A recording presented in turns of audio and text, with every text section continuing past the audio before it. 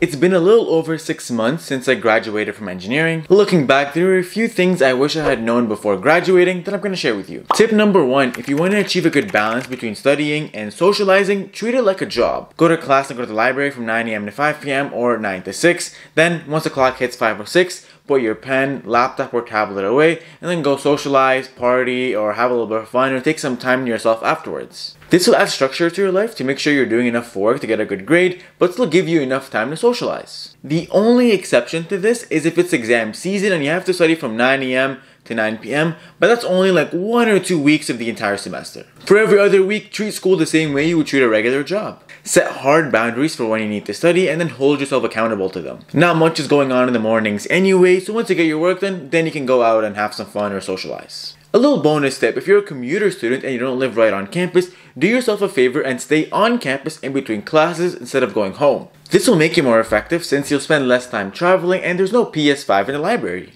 The quote-unquote 3 laws of engineering is something I learned after graduating from someone else, and it kind of stuck with me, so I'm going to share it with you. Sleep more than you study more than you party, and party or socialize as much as you can. I think these laws speak for themselves as to how important school life balance is, especially in engineering. Moving on to the third tip, compare your grades to the class average. Let's say the class average for a particular course is 75%.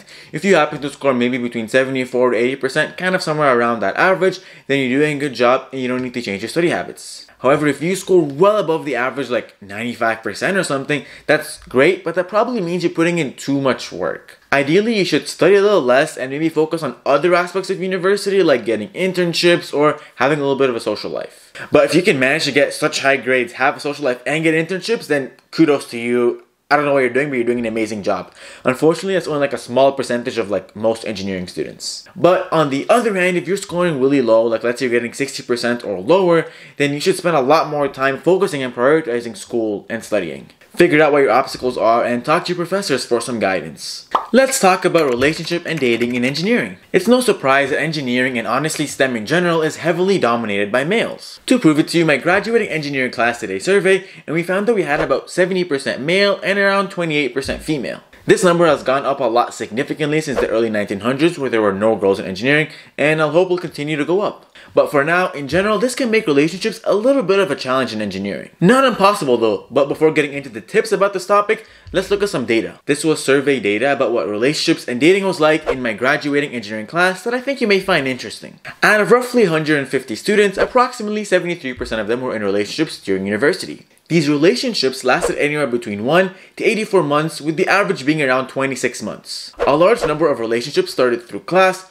online dating, and extracurriculars. But here's where it starts to get a little interesting. The survey asked all the engineering students if they ever had a crush on someone, and approximately 62.6% of them said yes. So the next logical question you would ask is, during your 5 years of engineering, how many people were you attracted to? Most people said 2 to 4, which makes sense, but there were a few people that said 30, which is pretty crazy. If someone has a crush, the brave thing to do would be to tell them and maybe try to pursue a relationship. Out of the 62.6% of people that had crushes, only half of them actually told the other person.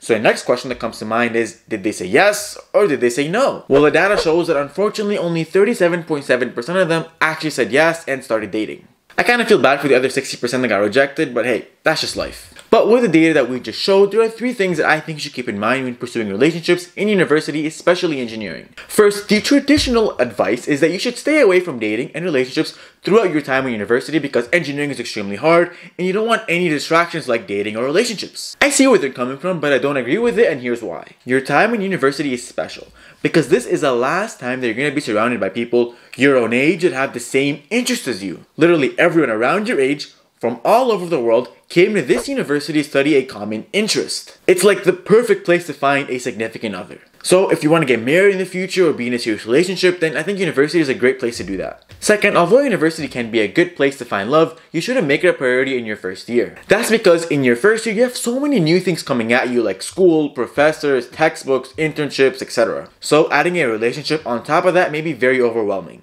So save your quest for finding a soulmate for your later years in university. Third, if you have a crush on someone in university or in class, literally just tell them. If they say no, you're in the same predicament you're already in, so just shoot your shot. I definitely can't make a video like this without talking about internships. As an engineering student, getting an internship should be one of your top priorities in school. The obvious reason is that it gives you experience that can help you get a job after you graduate. The less obvious reason is working as an intern can allow you to see what it is you're actually working towards in school. It sort of gives you a peek of what your future will look like after you graduate. If you like your life during the internship, then that's a sign you're on the right track. I made a bunch of videos in the past talking about how to get them, even if you have absolutely zero experience. But essentially, to summarize it in 3 steps, first, work on personal projects or join engineering student design teams. Second, create a resume or portfolio with these projects. Third, apply to jobs on LinkedIn. And bonus point, don't be afraid to message others on LinkedIn even if you don't know them for advice, hiring question, or even interview requests. As long as you're polite and respectful with your message, no one is going to perceive it as being rude.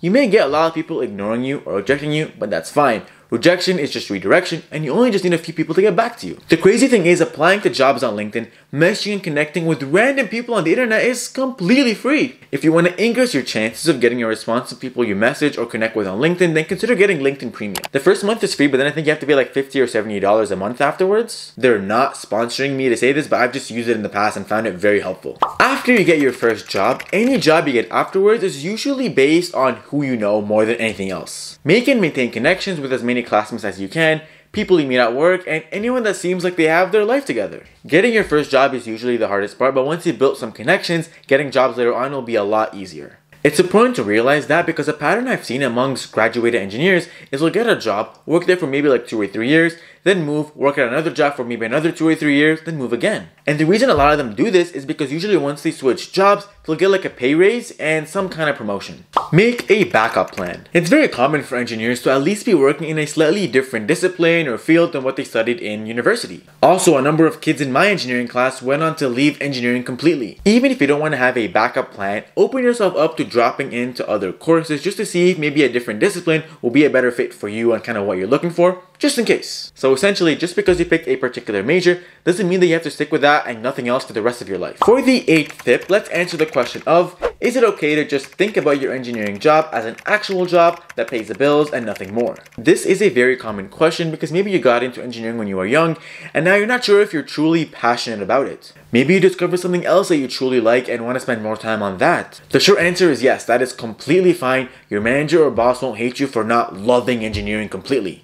However, ideally, you should have another project or hobby that you're working on the side that truly makes you passionate. That way you don't feel bored, depressed, or unfulfilled with your days. Also, another thing to keep in mind is you may hate some engineering jobs, but you may be super passionate about other types of engineering jobs. That's another reason why internships are so important, because it helps you kind of try different aspects of engineering when you're still a student before you have to actually commit to a full-time job. But it really depends on the company, the work that you're doing, and the people that you work with on how happy and how passionate you'll be about the work that you're doing. I tend to find that working at startups makes me more passionate about the work in comparison to working at larger corporate companies. If you've ever asked yourself, how do senior engineers so much and what do I need to do to get to that point? You're not alone.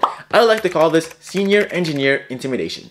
When you do your first internship or start your first full-time engineering job, you're going to be learning a lot. But the senior engineer will somehow be more efficient than you and will just be able to think of solutions that you never even thought of, which can make you feel kind of worthless. The way to get over this is to think about it this way. You're probably in your late teens or maybe in your early 20s. If you have younger siblings or maybe family members that are around 5 or 6 years old, they probably think you're a magician because of everything you can do. And everything you know, they can ask you things like, what time is it? And you're able to immediately know what device will tell you the time and how to use that device. For them, it seems like magic. You can also read and write every word they can think of. You can also do math in your head that they can't. And the reason you're able to do that is because you have an additional 10, 15, 20 years of life experience over them. Also, realize that work is very different than school. In real life, there's no professor waiting for you to give a wrong answer so they can fail you. A very useful tip I got from a senior engineer I knew is this. One of the major turning points to feel a lot less intimidated at work is to carve out a niche for yourself where you really know your stuff. It makes you so much more comfortable to ask dumb questions. Like, yeah, I know I'm blatantly confused and ignorant about this one topic. That's because my mind is thinking about this other topic that I know really, really well. And that just makes it a lot easier to learn about stuff that are outside of your niche without feeling stupid or dumb. Also, if you want to learn things really fast from more senior engineers, ask them a lot of questions like how things go wrong and how certain parts fail. Make non-engineering friends. This helps with basic socialization and is a very important tip when it comes to maintaining balance in your life. It's easy to spend all your time with your engineering friends and classmates, but then you forget that outside of your building, no one thinks your calculus jokes are that funny. Find out what the business majors laugh about because you have to get along with them professionally. Also, making friends outside of engineering can help you find a relationship or a soulmate if that's something you're interested in. Because although engineering is 70% male, other majors tend to be a little bit more balanced. Tip number 11 is experience or try blue-collar jobs. A blue-collar job is a type of job that requires manual labor, like construction workers, for example. Now, you don't have to work those jobs if you're not interested in them, but as an engineer, you should be exposed to what they do. An engineer's job mainly involves them sitting behind a desk or working on a design, maybe in an office. Now, the blue-collar workers, they're going to be the ones who are actually building your design. And in general, the people who work blue-collar jobs tend to really hate the engineers, especially the fresh ones. Having some kind of experience and understanding of blue-collar workers is really important because too many engineers